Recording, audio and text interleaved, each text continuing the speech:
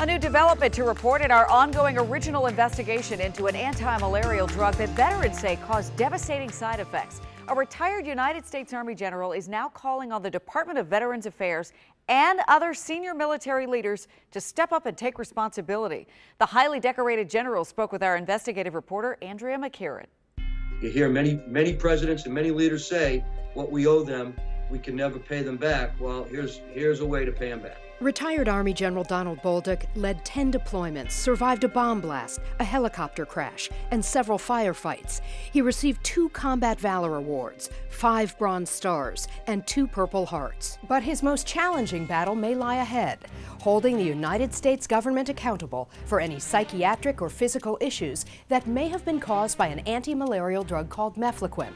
It was ordered for tens of thousands of American service members. And we owe it to those who served our country to treat them properly when they have side effects. In an ongoing WUSA9 investigation, veterans from around the world have told us that weekly anti-malarial pill caused life-changing, career-ending symptoms, side effects that have lasted for decades. I experienced depression, gruesome night terrors, I'm being seen for anxiety, and paranoia that mimics symptoms of PTSD. I have ringing in the ears, memory loss. I'm 35 and I get vertigo. I had rotational tremors in my arms. And gastrointestinal distress. Well, I hope they have the moral courage to own up to it. Whatever the liability is, we need to we need to own up to it. It's about taking care of the health and welfare of our citizens, and particularly those that served our country. From the 1980s to 2013, the Department of Defense ordered service members deployed to Somalia, Iraq, Afghanistan, and elsewhere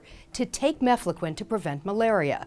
The mosquito-borne disease can be fatal. We attempted to give folks the best possible agent to protect them to the highest degree.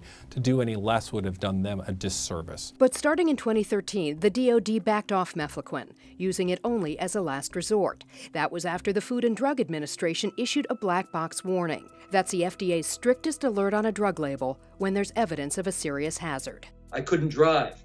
The reason I couldn't drive was because of hypervigilance. General Bolduc knows the side effects firsthand. He took the drug during multiple deployments and experienced devastating symptoms, including night terrors and paranoia, even after he returned home. I had to drive like I was in Afghanistan. You know, every stimulus around me was a threat. In 2008, drug maker Roche stopped producing the brand name version of mefloquine called Lariam.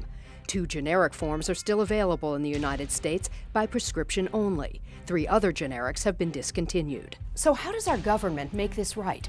General Bolduc says the VA should start by contacting every single veteran that took the drug and letting them know they may be experiencing some symptoms. VA doctors need to be trained to recognize them. And he believes every health assessment done on a service member or veteran should include questions about mefloquine. Please, senior leaders, take this on.